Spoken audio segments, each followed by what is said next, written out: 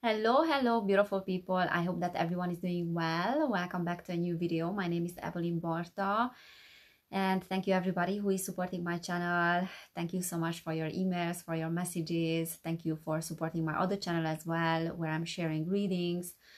So today I am coming with a new channel information, which it's been a while that I shared the channel information with you on this channel. I am constantly channeling information, so on my Patreon many times I'm doing like group guidances where I channel information, so whatever is coming through I share it. But it's been a while that I shared a channel message here on YouTube. There was a period when I was receiving a lot through automatic writing, and then I stopped because there was a time of initiation for me on integration as well. So there was a lot of purification in terms of channeling as well, and how the information was coming through, because it all comes down to the level of consciousness of the individual. And especially these past few weeks have been amazing in that sense that I have been initiated to a higher level when I was faced with my fears, with my shadows. I know many of us have been through that particular thing in different forms through people as well. So it's been amazing, but it's been uncomfortable as well and challenging as well. I lost weight as well. You probably can see it on my face. And that is the reason why I wasn't very active this past period on this channel. Not because I lost weight, but because I was rethinking. There was a rethinking, readjusting of my path, and yeah, lots of things have changed. My perspective has changed. So I'm very, very grateful for every single opportunity, everything that came into my life these past few weeks, I can say. Yeah, so I'm here, and I channeled some information this time from my higher self, and I want to tell you about this information. Also, I wanted to talk about a few things in today's video related to our relationships with other people and just consciousness and then projection as well, but it's somehow related to the channeled information that I received. So yeah, I will discuss those things. So let me just read this information for you, and then I will discuss what downloads I also received in regards to this information. So what I was told by my higher self, I wrote it down. So I was told that what is happening in the world right now is a rehabilitation. So rehabilitation is happening. And then I was also told that the housing market is being restructured. So there's a restructuring that is happening in the housing market. I don't know why it came through first. I didn't understand what is the relation between rehabilitation, like in terms of our consciousness, and us as souls. But then I realized that there's a connection between what is happening in the outside world and the inside environment as well. So what is happening in our inner world is in the external world as well. So internally and externally, things are happening in a parallel way. So there's connection as well, but then also there's growth, there's challenge, there's restructuring, and there's rehabilitation as well. So what I understood from this is that the housing market is representing our internal world and our internal system, and how we are building that internal system, like the building blocks that now we are working on. And there's a rehabilitation, because if we think about the addiction itself and addiction to old patterns, to old structures, to old conditioning, we have to go through this rehabilitation, this rehab in a sense, where there's a tremendous amount of healing that is taking place in our internal world. And when an individual is dealing with addiction, the first step towards that rehabilitation and healing is the recognition, like recognizing those patterns, those coping mechanisms that are no longer serving or are detrimental. There's a recognizing of where those coping mechanisms are coming from, and there's a healing of dysfunctional family structures as well, family patterns as well. So as within, so without. And what the housing market and what the economy is representing is exactly what is going on in our internal world now. There's a systematic destruction of it, we know, from external influences, but that systematic destruction needs to happen because it's a catalyst for a change. And as we come home to ourselves, then we will be able to come home. We will be able to find our home as well in terms of the housing market. So we will be able to afford a home for ourselves. Okay, so there's a restructuring in the housing market. The prices are very high. Now the individual cannot afford a house, to buy a house, and that is very challenging. There are lots of upheavals because finding a home for yourself and affording a home and affording a higher level of living is also sovereignty. So when the basic needs are being met, and there's freedom in that sense that we don't need to fight for a home and we don't depend on external influences and circumstances when it comes to our living situation, then that is sovereignty, that is personal power. We have stepped into our personal power, we have healed the lower chakra, and now we can step into our creativity, our passion, which is the sacral chakra, giving birth to ideas, giving birth to what we want to manifest. So we become creators. And yeah, so there's a healing of this chakra system at the moment, and that is being manifested in the housing market and in the economy. It's almost like the prices of food is very high, but are we able to feed our souls? So that is the question, because the more you feed your soul, the more you can feed yourself, and the more you can come home to yourself. You can create a home.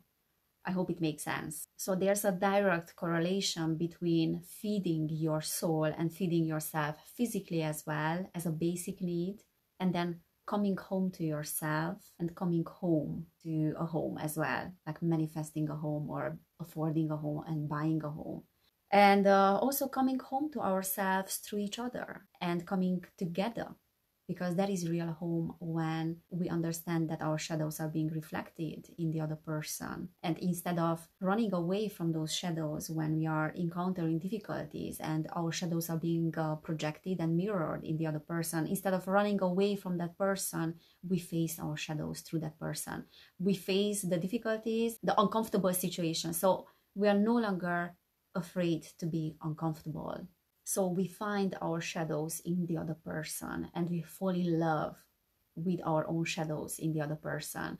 Whenever you meet someone that is reflecting something that is within you that you don't like about yourself, the reason why you met that person is because you are being required to fall in love with that aspect that you pushed aside, that is deep down within you, but you have disconnected from it, you have disowned it. So now you are being required to own that particular aspect, and that is why you are meeting people that are reflecting that back to you. So if you can fall in love with that shadow aspect of the other person, then you have integrated that shadow aspect of yourself as well, and that is an initiation. I also was told by my higher self that the beingness of the individual is being accentuated now. So the beingness of you as an individual, because when there's an accent put on that, you can find unity as well with the other person. So being individual but then united at the same time, and that is our biggest challenge now. And that is because of these shadow aspects that I was talking about, like finding yourself in the other person. But for that, your individuality will be put under test and under pressure.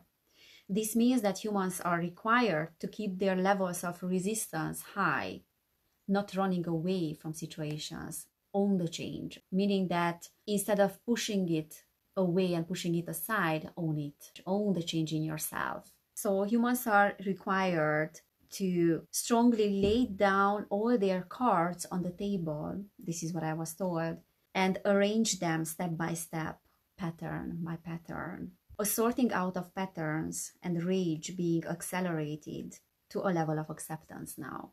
So rage is reaching its peak at the moment, collectively as well, individually as well. And we have to integrate that rage, that anger being activated in us. We have to develop a great relationship with our anger, not pushing it aside, but owning it as well. And that is being accelerated to a level of acceptance, like integration and acceptance of the rage. Also, I was told that this empowerment is reaching its highest level. So people are feeling so disempowered at the moment. And this is where the rage is coming from. This is where the anger is coming from, when you feel you cannot change your circumstances. So we have to listen to that anger. So people are feeling so disempowered until that disempowerment is being transmuted into a collective will of persistence, into a collective will of wanting to change something, stepping into our personal power, stepping into our individuality, but then also collective will. Individual will and then collective will is being united in a sense. And as I said, persistence means not running away from challenges, not running away from adversities, but facing them, facing our adversities and facing our anger. I was told that I can be assured that this is really happening individually and then collectively as well.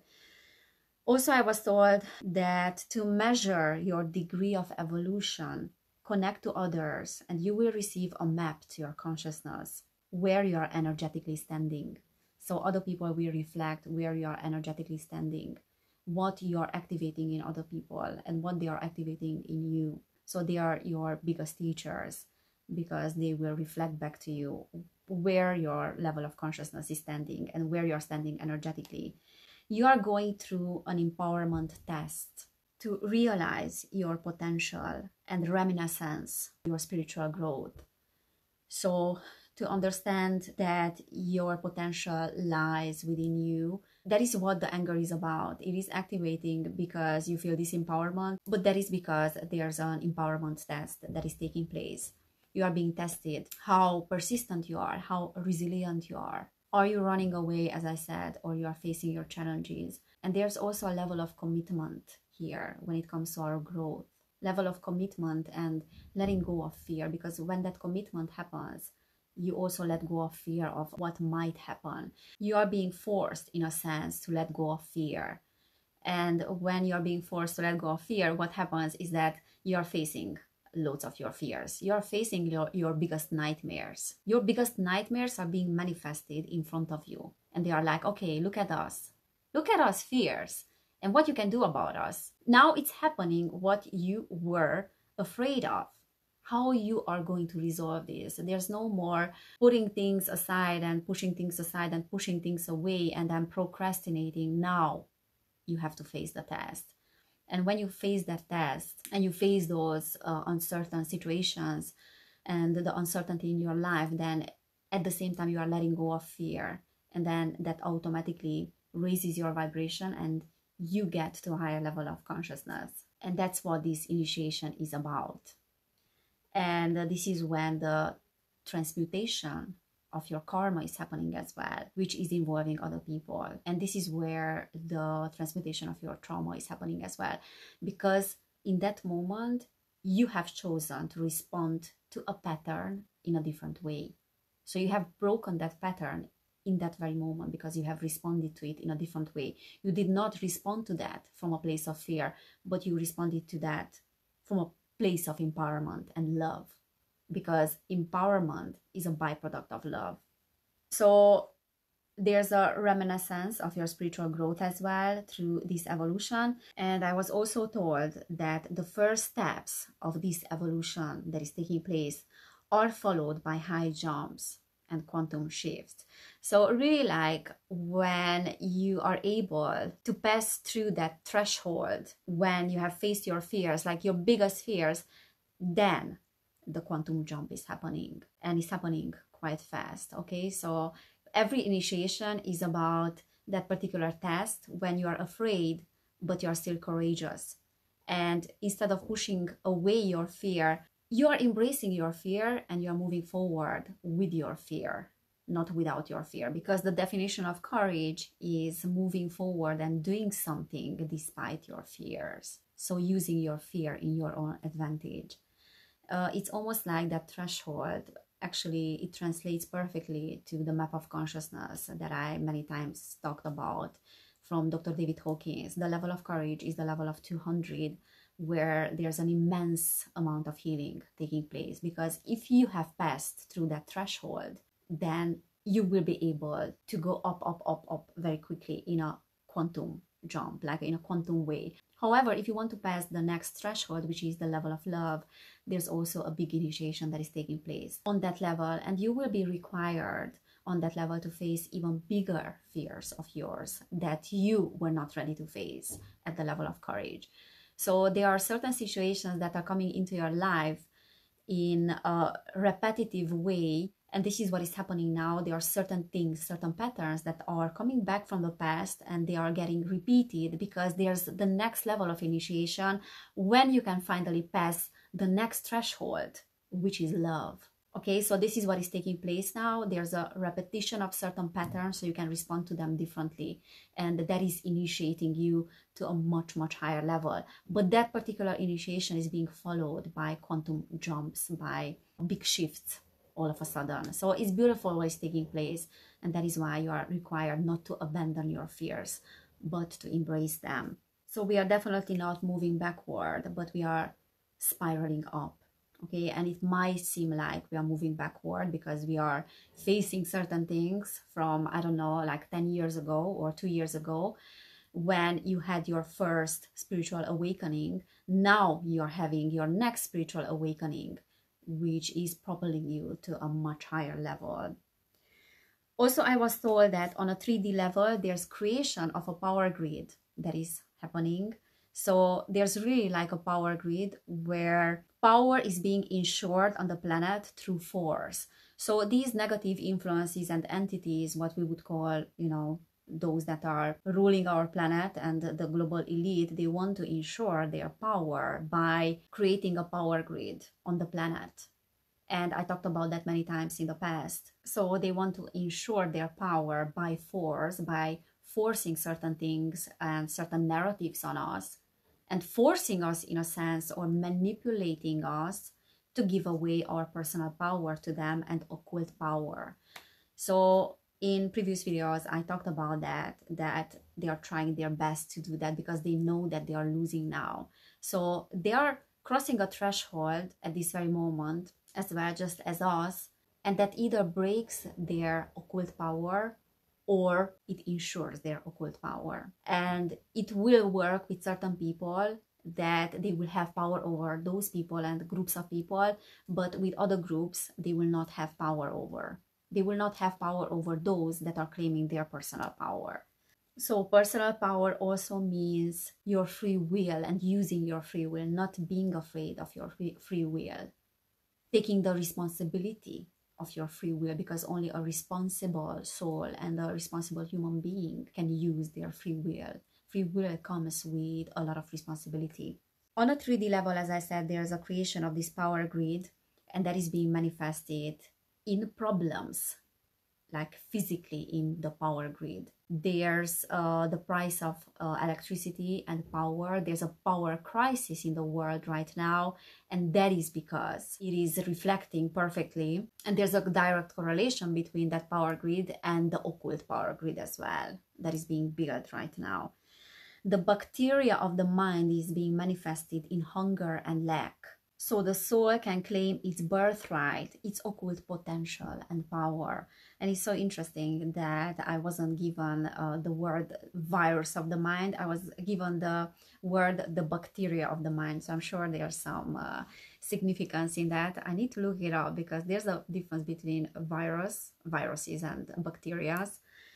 But yeah, I was given that expression, the bacteria of the mind is being manifested and in hunger and lack. So whatever we have in our collective consciousness that there's not enough, there's this constant fear around not having enough is being manifested. But that is because we have to claim our power and birthright and occult potential as well. There's a war taking place on this occult level, and the ensured method is love.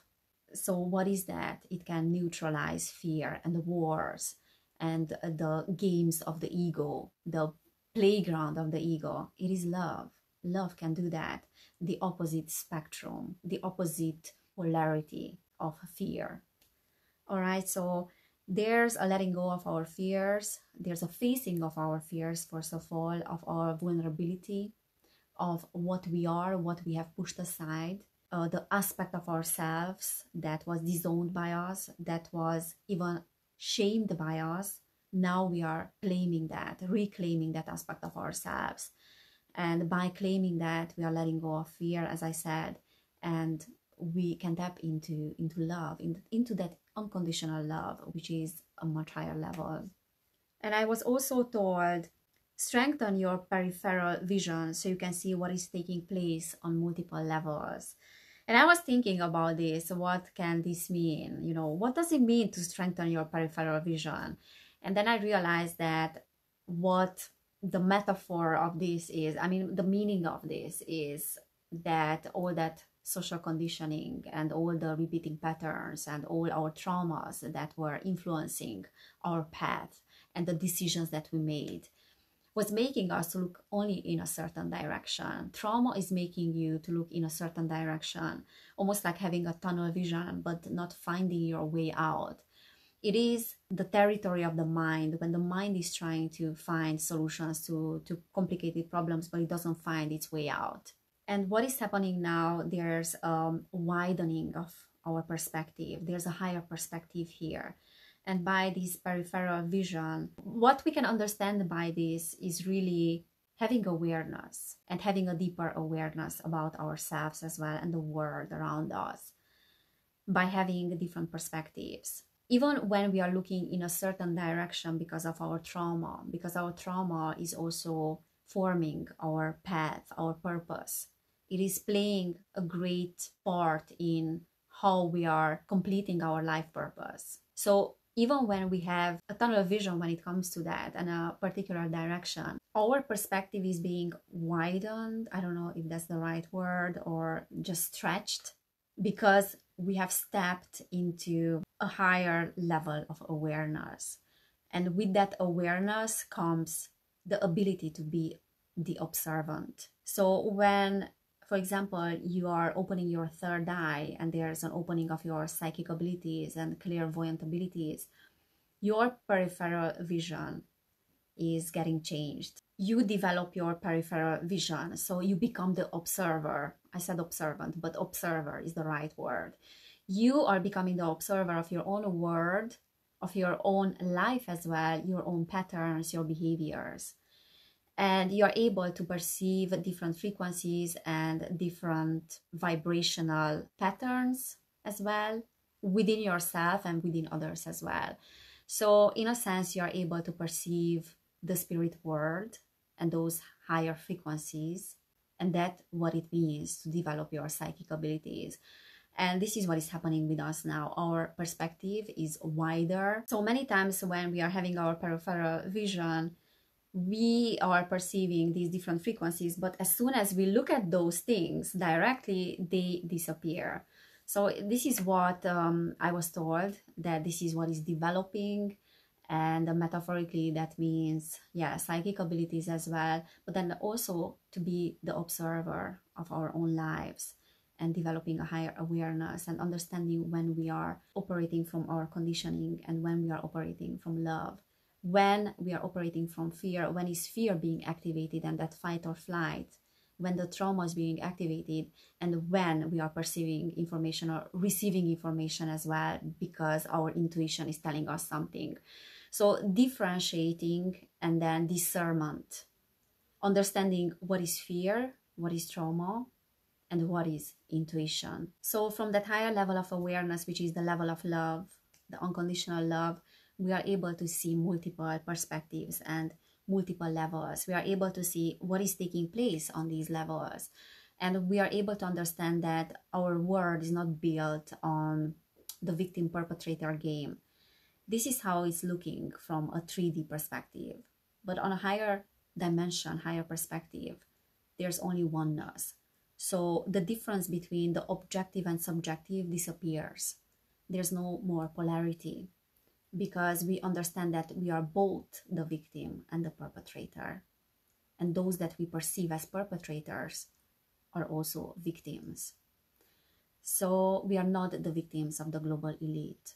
We are the victims of ourselves, because there's only oneness and unity and our shadows are being reflected in them. So this is what humanity is understanding now, that the key to our development, the key to our sovereignty and freedom lies within understanding that there are no games, they are just perceptions of these games. So I hope it made sense, because I was trying to do my best to explain this, and I hope it makes sense why I receive these things metaphorically and how they translate to what is happening in our external world. Yeah, so we are living amazing times, and I know, and I always say that they are challenging. I know that they are uncomfortable, but man, the amount of initiation and transmutation of karma that is taking place now is unbelievable. It's really worth it, I'm telling you. We are the pioneers of this change. And if we are not afraid to be the pioneers, and we are not running away from these changes and challenges, then we will be able to go great lengths. This is the best investment that we are working on. We are working on facing our biggest fears. So if we don't run away from that, then our initiation is ensured. And I also wanted to say that the fact that sometimes we are losing control of certain things and we are facing uncertainty is the best thing that can happen to us. Because in those moments, we can really surrender to the process. For example, the fact that I lost weight, and I might not like how I look like in this very moment, it is still teaching me to let go of wanting to control my body, to surrender to the process. This is bringing up some insecurities in me that I had deep within for a very long time, but I did not have the courage to face, or I wasn't ready to face. It is definitely teaching me to accept myself the way I am, to be in the flow of life, and not to be in control of how much weight I am gaining or losing, and to be okay with the fact that change is constant. That is the only thing that is constant. It is okay not to be okay. It is okay not to like yourself in some situations, but it's okay not to be at your best. And it is also changing my definition and my perspective about being at my best. Because what does it mean to be at your best? It certainly doesn't mean to be at your best physically or aesthetically. No, it means something else. So it is interesting that my whole definition about well-being and love and relationships and everything is changing. So guys, this is what I wanted to say in today's video. I hope it resonated. I hope it helped. I will be back with probably more channel messages, and then now 2023 is approaching and I'm planning to do prediction videos. Obviously, like every prediction video is just, you know, the energy that is being translated and the information that is coming through based on the current energies. So yes, I will do that as well, and I will channel some information. I'm planning to do some card readings about the next year as well on my other channel. Also, if you have any suggestions about information that I should check about next year or I should channel about, then please let me know. If you have any suggestions of videos that I should make, also please let me know in the comment section. And again, everybody who is supporting my channel is greatly appreciated. If you want to book a personal reading, you can find information about that down below in the description box. You can access that link. And also, if you want to watch more readings, then you can subscribe to my other channel, which is called Esoterica with Evelin. And then those of you that want to support my work, you can do it on Patreon. Check out what I'm posting there. And if you want to make a donation, you can find the PayPal link down below in the description box. I'm trying to find other solutions and alternatives to PayPal. It is quite hard, but hopefully I will find something next year, because I don't like to work with them, obviously, as many of us. So thank you so much again for being here. Thank you for your support. Take care, and I cannot wait to see you next time.